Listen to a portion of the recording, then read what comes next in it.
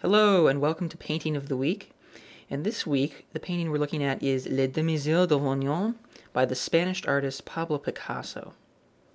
And Les Demoiselles d'Avignon, or the ladies, or the young ladies of Avignon, is a very large oil painting by Picasso that was painted in 1907. And it essentially just depicts 5 nude female prostitutes from a brothel that was on Avignon Street, which was in Barcelona. And what I really want to begin talking about today, based on this painting, is Cubism. Of course, when we think of Picasso, even people who don't know really anything about art think, oh, well, Picasso was the one who started the Cubist movement.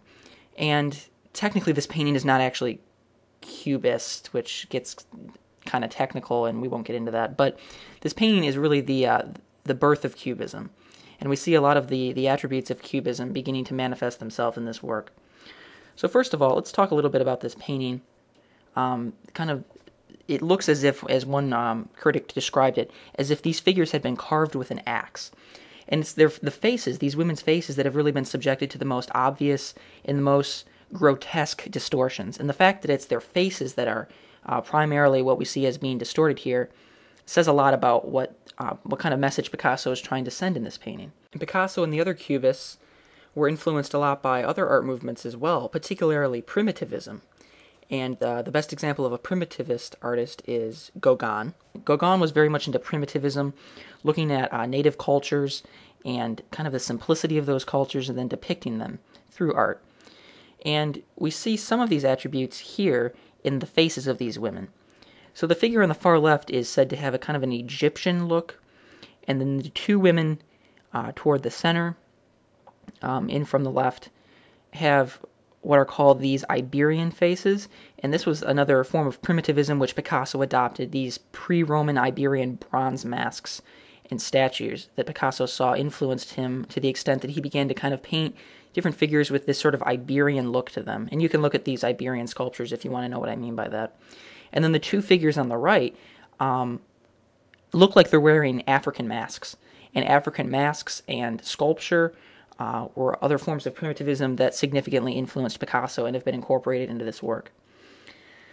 So one of the main questions with painting that the Cubists kind of looked at in a revolutionary way was, how are you supposed to depict volume, which is a 3-dimensional idea, on a 2-dimensional plane? And the Cubists' answer to that was the delimitation of volume through measurable planes, or essentially just the abandonment of perspective in favor of just this flat 2-dimensional picture plane. So they, rather than try to depict things as if they were 3-dimensional even when they're not, the Cubists said, okay, we're working on a 2-dimensional surface, so let's not try to pretend like we're painting on a 3-dimensional surface. Let's embrace this 2-dimensional flat picture plane and depict volume through different planes. So this was essentially just the negation of natural form. It was the complete opposite of classical painting and the traditional European styles of painting, and it was really revolutionary. And the other thing that was really compromised by the Cubists was the use of color. And here we still see some uses of local color, in other words, painting things in colors in which they would have appeared in reality. But what Cubists increasingly decided to do was to use color not as a means of depicting the colors in which things appear in reality, but as a means of distinguishing different planes. And this kind of led to this friendly rivalry between Picasso and Matisse and the rest of the Fauvists, who really embraced color, whereas the Cubists and painters like Picasso kind of shunned color in favor of these different geometric forms that really define Cubism. And if you look at these 5 women, Picasso drew each figure very differently. The woman on the far right there up in the corner has the heaviest application of paint, and her head is considered to be the most Cubist. And when we look at Cubism, we're looking for geometric shapes, really sharp angles, different planes delineated at different angles set against one another. That's really what Cubism means, and that's what Cubism looks like. And we can see, particularly on that woman in the far upper right corner, how Picasso has begun to use color as a means of distinguishing different planes. So in her face, kind of the green streaks and the red streaks, and also on the top of her chest. Obviously, that woman's face in reality would not have been green and red, but the point was to use color to depict these planes coming together at different angles. Right? So once again, delimiting volume as a way of expressing shape in 3 dimensions in a 2-dimensional surface. So just embracing 2 dimensions as opposed to trying to kind of wrestle with depicting these three-dimensional volumes on a two-dimensional plane. One thing that's interesting is the abandonment of perspective that we see in Cubism too. And for this, the best example is the woman on the bottom right. It almost looks as if we're looking at her from two perspectives at once. The way her face is oriented gives you the impression that you're looking at her as if she was sitting opposite, facing you. But then when you look at her torso and the way that her leg is extended off to the side, it almost looks as if you're viewing her from the side, as if she was sitting sort of facing you at a 90-degree angle and then turning her head to look at you. So it's kind of disorienting, and that's obviously one of the things that Cubism loves to do, is to mess with perspective and kind of almost trick the viewer into thinking that the figures are depicted from different perspectives at different times.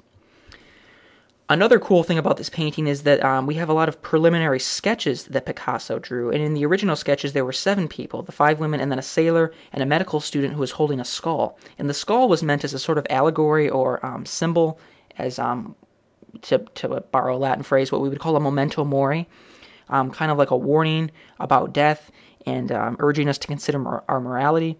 But I think Picasso, and this is sort of the consensus among art critics, thought that was maybe a little bit too on the nose, and he ended up cutting out those 2 figures in the final painting, which we see here, which obviously just has the 5 women.